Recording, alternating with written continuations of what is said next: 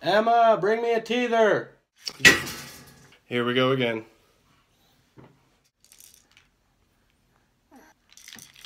Hi everybody, I'm Nasty McRib and welcome back to another episode of The Truth About Being a Dad. And once again I am joined by my son here. Now this video actually did a lot better than I thought it would. It may not seem like a substantial amount to you guys, but it got like 100 views in a day. And I thought about doing another video in the other video, but I wasn't fully decided on it, but that kind of helped me decide I want to do another video. Now, the first thing I want to talk about is like the feeling about, being a dad. And honestly, in my opinion, and it could also be your guys's, it is the greatest feeling in the world. There is nothing like it.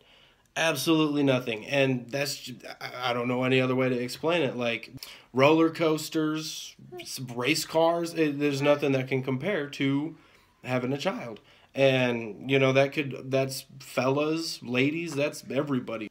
I know people feel differently about certain things, but in my personal opinion, it is the greatest feeling in the world. Nothing can compare. And if you guys feel the same way, hey, go ahead, like, comment, and subscribe. The second thing I want to talk about is like people's views on you becoming a parent or a dad. And some of them are negative, some of them are super happy. Chewing on the table again. It's not chewing on the table. Some people might be super happy. They're going to be like, oh, you had a kid. I always thought you had like a really fatherly touch to yourself, I always thought you'd be a good dad. But then there are other people who kind of aren't the same way. They might be like, I never expected you to be a dad. I never thought you might be a good parent. Prove them wrong. And then others might be like, kind of the in-between. Babies. Others might be like the in-between, they're happy and kind of like, wow, really? At the same time. No. You don't want it. And it depends on the people who you're talking to, who might be the happy-go-lucky people who are like, yeah, you're going to be a great dad. And then you got the people who are going to be downers on it, and then you got the in-betweeners. Now, another thing I want to talk about is how judgmental other parents are. Like, seriously, who are you to tell me what I can and can't do with my child? You know what I mean? Like, me personally, I believe in spanking. I was spanked as a kid. I turned out fine.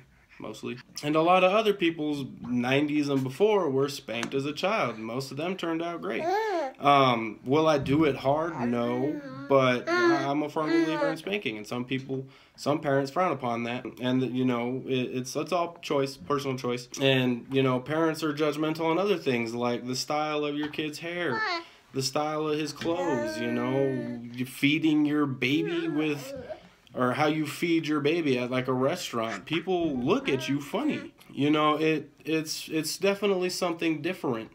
And people need to understand that this baby right here takes precedence over your thoughts. I care less what you think. I know that may seem a little upsetting or selfish, I guess, kind of. But that's just being a parent, You're no longer thinking about just yourselves. You got to take this one into consideration.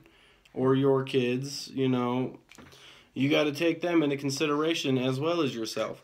And I know that can be hard considering you spent the last 18 to like 24 years flying solo pretty much, you know what I mean? You had your girlfriends or whatever, so you kind of had to work with them also, so you weren't constantly thinking about just yourself. But when a baby comes into the play field, it's a whole different ball game. You got to actually worry about him.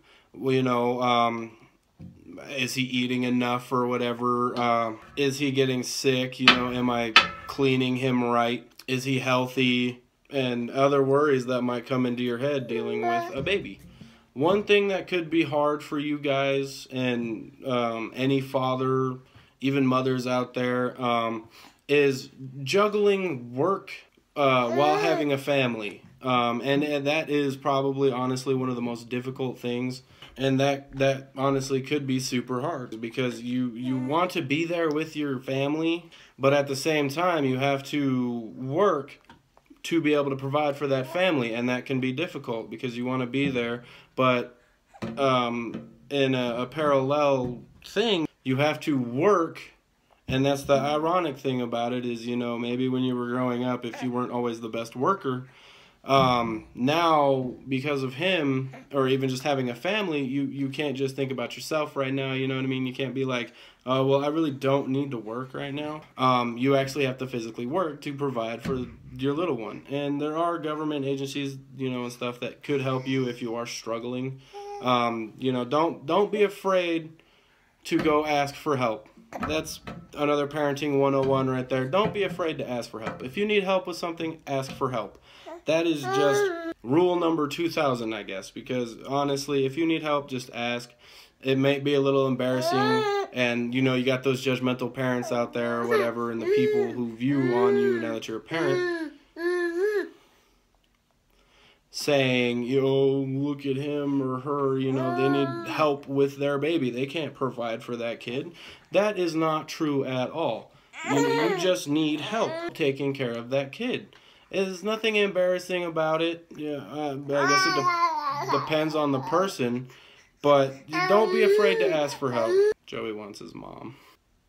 There are other parents out there who are willing to help you and not be judgmental for you asking for help.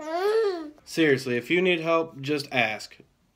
And, like I said before, there are parents and government agencies out there to help you if you need help. Not even just government agency, like churches, they're always willing to help. If you need help, ask, and that could be even with just juggling the work and your family. If you need, financial help, there's nothing wrong with that. Not everyone is super rich, you know what I mean? So it can be hard to completely provide for that family. And, if those people out there are being like, well, if you can't afford it, why did you have a baby? Babies are expensive, period. Unless you're, mega rich or whatever, your money kind of just depletes really fast. So not only now do you have, the electric bill or your house payment, car insurance, now you have a full-blown other human being to take care of.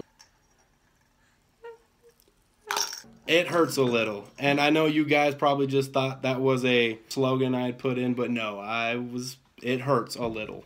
And, so you have to provide that extra bit of food, his diapers, if he's still a baby, even up until 2, I think they can still technically wear diapers or pull-ups or whatever. All right, so again, he was getting a little too wiggly, and it's a little hard to get a full video with him because of that. So back to what I was talking about before. Don't worry too much on if you cannot, if you're not rich. You can still have a good life and a good family if you're not super rich. And a lot of people, that's one of those things that people frown upon. They're like, again, why'd you have the baby if you couldn't provide for it? Push those to the side. Those people, just get them out of your lives. Honestly, just get those people out of your lives. You don't need that kind of negativity in your life. Another thing I want to point out with even being a mother, it's not just necessarily being a father. You will lose friends. Honestly, you will lose friends because you're considered an old person now because you have a kid. And it's really asinine and stupid that people think that way. But you will lose friends. What you need to do is just get you some other friends with kids. Get you some parent friends. Or adult friends, as I like to call them. You have to grow up a little bit more faster when you have a kid because I'm still kind of a child at heart. I love kid movies and stuff like that. I love playing with my son. He's a bundle of joy and I completely enjoy it. Get you some parent friends. They'll help out a lot. And those guys will have more information if their kids are a little older or if they have other kids. They'll be able to help you out with trying to figure something out because they're more experienced. Things you might have done prior to having the child and things you do now. prior to having the child, you know, you might have been like that wannabe race car driver and, you know, flying down the highway doing like 95. You can't do that no more. You have a precious cargo. You know, you have a kid. You got to be more responsible. I mean, when the kid's not there, I guess you can be a little irresponsible, but be responsible, you know. And you might not have watched. You probably you got to change your like movie spectrum.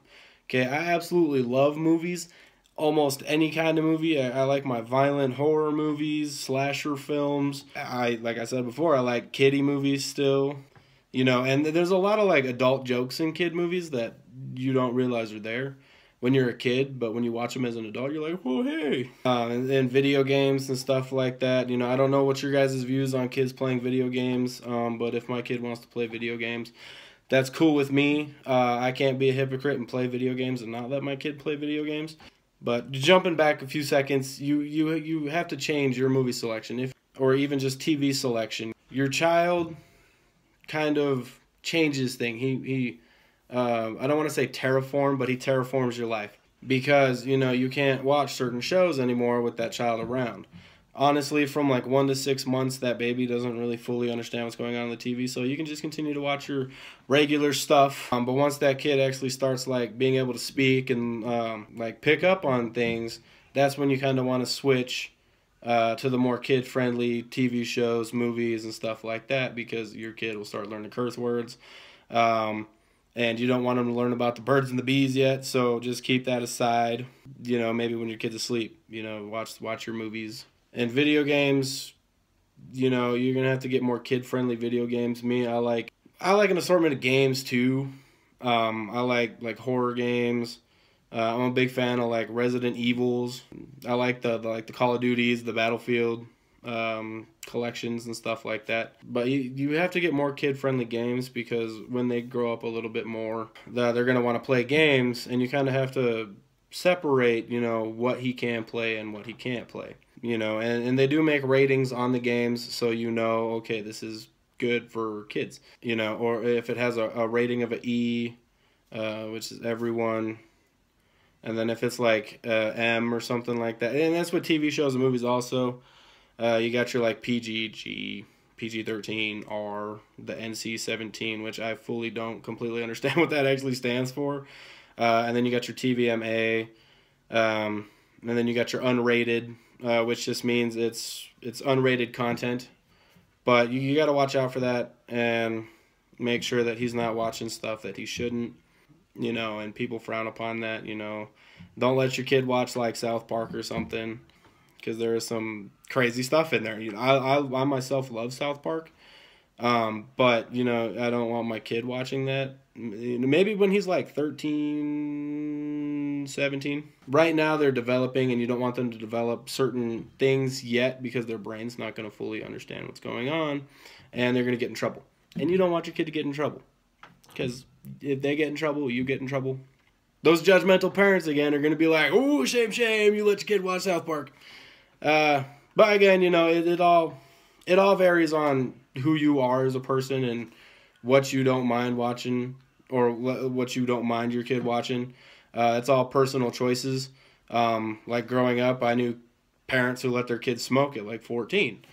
That's really stupid, you know, but that I'm not judging. That's their personal choice. Was it not the smartest idea? Maybe, but, you know, that's their choice. Will my kid be smoking at 14? Not if I have any choice to it. But yeah, so I'm gonna go ahead and end this episode here. I'm running out of time, and I gotta get Joey down for a nap. So I'm Nasty McRib, and I will see you guys later.